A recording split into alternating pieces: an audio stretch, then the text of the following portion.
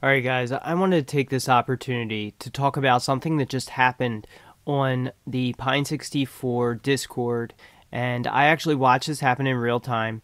Someone had shared a link to download what they said was their very first programming game, which they said was one of those snake-based games. And the thing is, it turned out to be malware.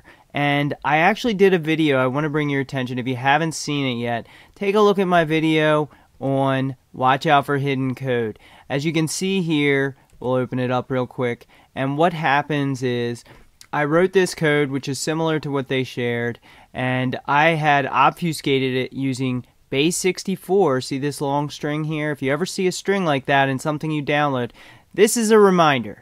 Anytime you download something, make sure you check the code, unless it's a super large project that you feel you can trust that has thousands of stars on GitHub, for example.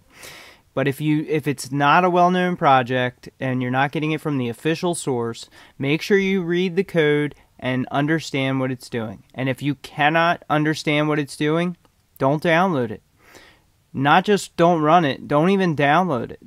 Don't even, if you don't know how to read what it is doing, and if it looks like something obfuscated such as this, make sure you're not running it, because this was set to remove, corrupt the modem, and it was just a big problem. It was obfuscated. So I'm going to run this clip real fast, and what happens is, see, what just happened here was the code that I had written obfuscated in base64 sends the MAC address to a foreign server, also sends the host name, which is another form of identifier.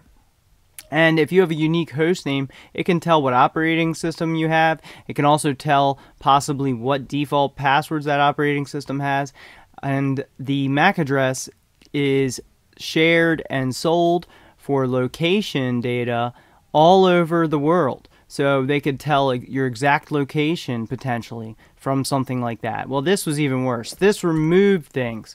So we're going to take a look at that, and we're going to talk a little bit about it. I wanted to use this as an example why you need to understand what you're downloading and running, especially on Linux.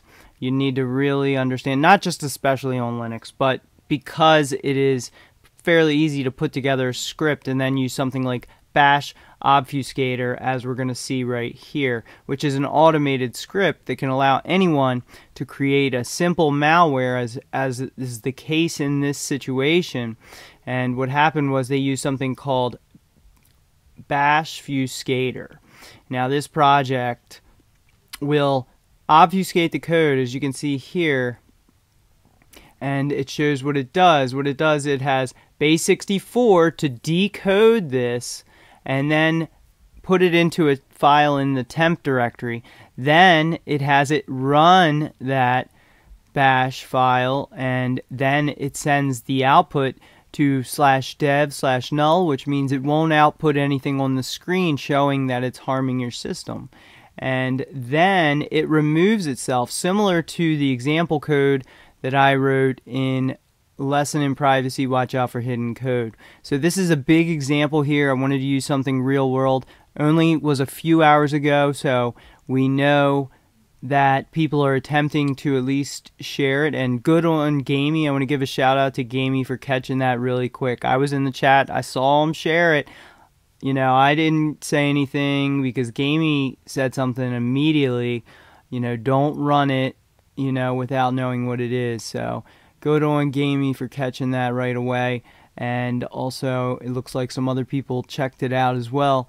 So what they used was something here called Bashfuscator. And that'll take any, bash script and it'll obfuscate it in such a way. So if you can't read it, if it doesn't look normal, if it's a long string, and here's another tip, sometimes this kind of code will be hidden inside what looks like a URL, so a web URL, but it'll cut off that part. It'll take that, what looks like a long string at the end of a website, say question mark, and then the obfuscated code.